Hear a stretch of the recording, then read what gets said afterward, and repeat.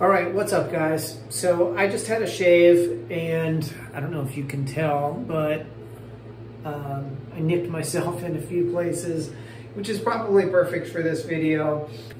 This might be a good opportunity to see how a dinged up face reacts to this, which is a new aftershave that I recently purchased. So we're going to check this out. This is Zingari Man aftershave balm. This is called the Traditionalist, this I guess variety.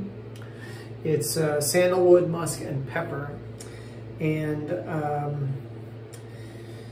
it's a kind of an alcohol-free type of aftershave balm or cream. Formulated for freshly shaved skin. This alcohol-free formula contains witch hazel, which will help soothe irritated skin. The white willow extract is a mild astringent, and it's made with ultra lightweight Meadowfoam oil to replace moisture. Oat oil provides a high ceramide that is ultra hydrating, softening, and leaves a silky feel. Using this aftershave balm will leave your skin soothed, soft, and irresistible. So we're going to give it a try. I haven't delved into this since I purchased it. I have no idea what it smells like. I might hate it. You'll be the first to know. It does come with a pump bottle, which is kind of cool. It's not pumping yet. Here we go. So it gives you kind of small squirts. I think I've got enough for my whole face here. We'll see.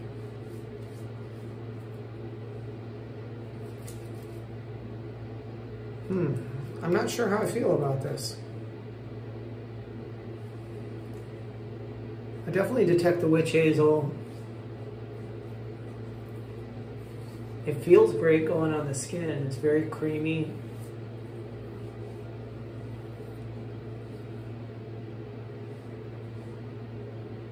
I do detect a little bit of sandalwood and the pepper. The musk is more subtle.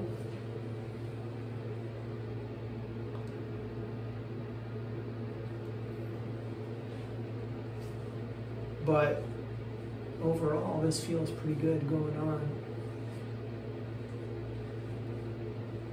Definitely feels very moisturizing, which I like because most of the aftershaves that I've used in my life do not moisturize. They basically are embracing alcohol aftershave splashes that I guess tighten your skin up, but they also dry it out. And they don't really make your skin feel cared for, nurtured, or moisturized after a shave. And this is a refreshing change. Yeah, I definitely smell the black pepper and the sandalwood.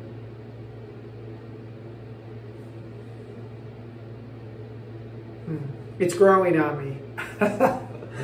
When I first put this stuff on and first smelled it, I was like, I don't know about this. But it is growing on me. And whatever doesn't end up on my face, I can rub out on my often dry hands because I work in a hospital and I wash my hands all the time, probably more than any normal person should wash their hands, but there you go. So I'm gonna say I'm pretty impressed with this for my first use. I'm glad I got this instead of I was just gonna get an alcohol-based bay rum, which is what I usually get. And you know, I love bay rum, but I really, really like this. I love the way this makes my skin feel. It smells good. It has a scent. I don't know how to explain this, but it's neither an old school vintage scent nor a modern scent. It's kind of in between. It's got a little bit of an old school vibe, but using more modern fragrances, it seems like, if that makes sense. It doesn't smell like a cologne or a modern aftershave, but the types of scents that are in it are more of the types of scents you would find in a modern cologne. But the way they put them together is more like an old school aftershave. So it's kind of cool. I like this.